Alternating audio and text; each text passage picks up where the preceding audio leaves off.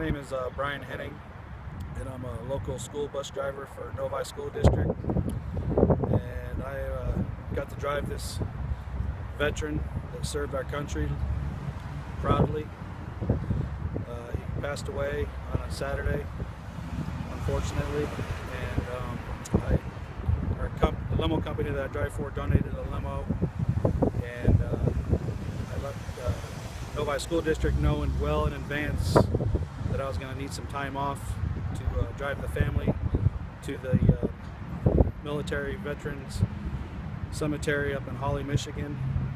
and the pole bearers and all the Marines that served with him that got to ride in a limousine